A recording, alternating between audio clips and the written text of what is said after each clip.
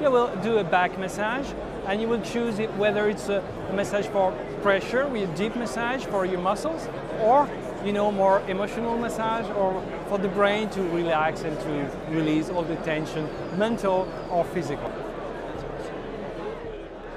Artificial intelligence is very important for us. We have a PhD thesis of artificial intelligence in the founders, and we think this is very important to give a very personalized massage. So there is a scanner, 3D scanner, that sees the morphology of the user and just really adapt all the massage that has been created by a specialist, a physiotherapist, and also then it's adapted to the morphology of the user.